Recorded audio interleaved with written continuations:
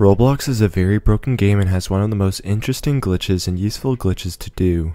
One of them being the frog jump. The frog jump is a glitch that allows you to fly in Roblox in any game as long as you have 2 people or more and both players have collision. We will be talking about how it works, the history of the glitch, and how it helps communities in Roblox. The basis of how it works is there's your computer right here, and then there's the server.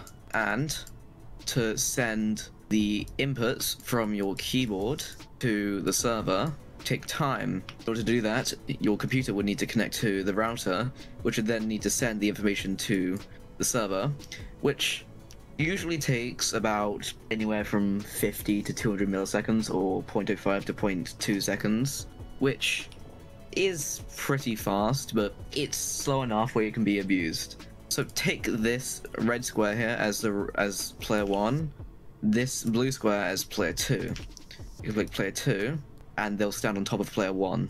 Ignore the background, by the way. When player 1 moves, player 2 will start moving around this point, which means until you hit a wall, it'll just do this.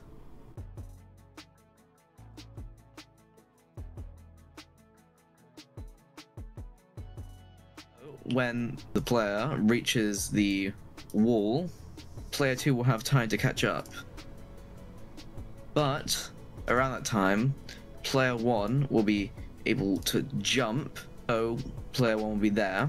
Player 2 will still be registered as being on top, that would be there. When player 2 finally registers player 1's jump, bring it down here, player 1 will be pushed up because player 1 jumped, and then because on player 1's screen he's on top of player 2, he will be pushed up, and vice versa. Also, ping, which is a connection from your device to the server, also makes it able for this glitch to be done.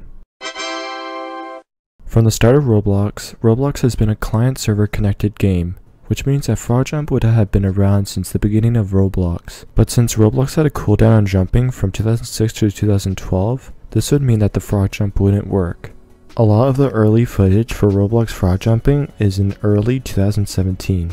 The earliest footage I could find for it is when Poke did it in February 5 on Roblox Assassin. A couple days later he made another video on the glitch, but this time in Murder Mystery 2. This glitch is easy to do on accident, so it's definitely possible for this glitch to be done before 2017. Back then, for frog jumping, people would just keep on holding the space bar until they would get the frog jump, or they would use the drag method. It was not until December 20 of 2017 when they used the run-up method. Casual players will use this glitch to reach inaccessible areas that they would normally not be able to reach. But for speedrunning, on the other hand, this glitch helps a lot. If you don't know what speedrunning is the act of playing a video game with the intent of completing it as fast as possible. Speedrun.com is a site that everyone uses to post their runs if you're a speedrunner. It provides leaderboards, resources, forums, and more for speedrunning.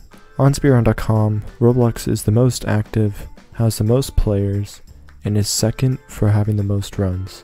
On the Roblox series, there's a bunch of games to speedrun on, but only some of these games actually have a co-op category. And when there is a co-op category, these runs get done under a minute.